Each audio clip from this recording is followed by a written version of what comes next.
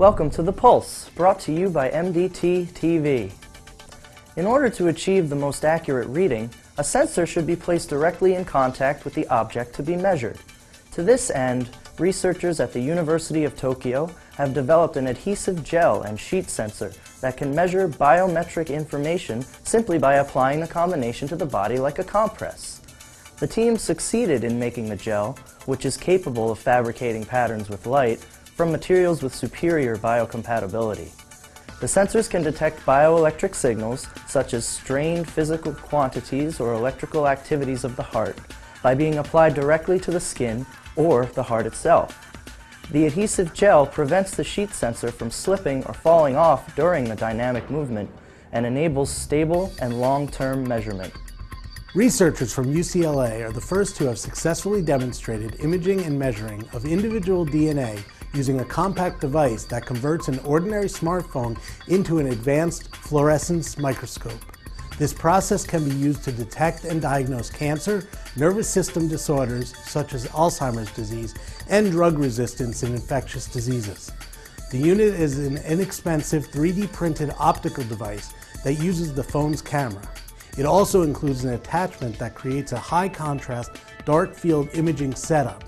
In addition, an app connects the smartphone to a server at UCLA which measures the lengths of the individual DNA molecules.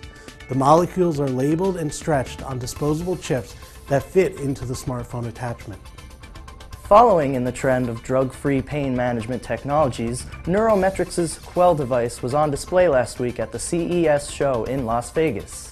Quell employs a proprietary non-invasive neurostimulation technology to provide relief from chronic pain.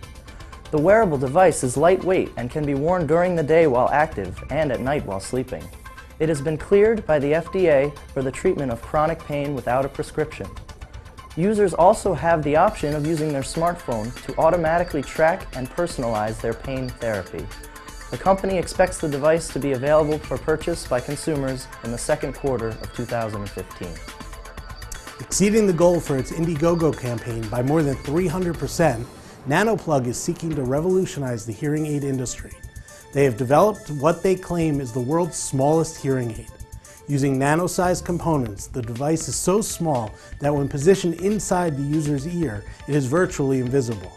Another goal for the company was to eliminate the high price tag that is often associated with more traditional hearing aids.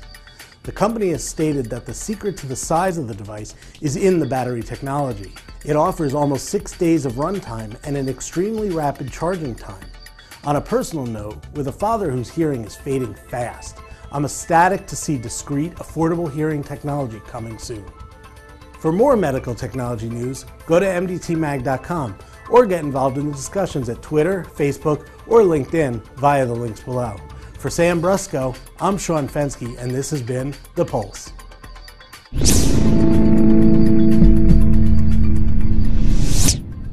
Sam took my one take. Now I'm the one flubbing.